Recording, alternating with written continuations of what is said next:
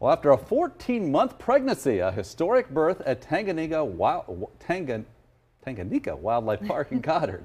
Experts say it comes with two major historical milestones for the endangered species. KAKE's Eli Higgins tells us why it means so much more than just another cute baby.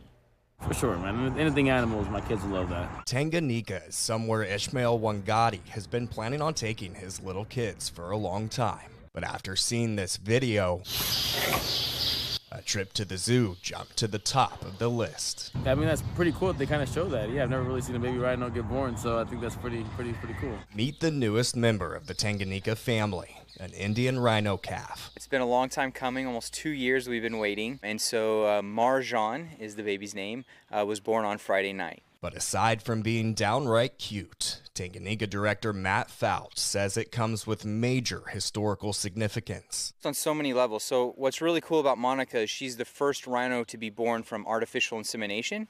And then, of course, this is the first natural birth from a rhino that was, born from artificial insemination. On top of that, Fouts says not only is the Indian rhino an endangered species, but Marjan is the first Indian rhino ever born in Kansas. Oh man, it's just so exciting. And we've had Indian rhinos almost since we opened in 2008. And so to finally have that success with a pair of them, to have that baby it's monumental for us, and it just makes my heart so happy. Wangati says he's already making plans to take his family to see little Marjan. The only one not quite convinced yet is his 3-year-old daughter. Did you see the rhino?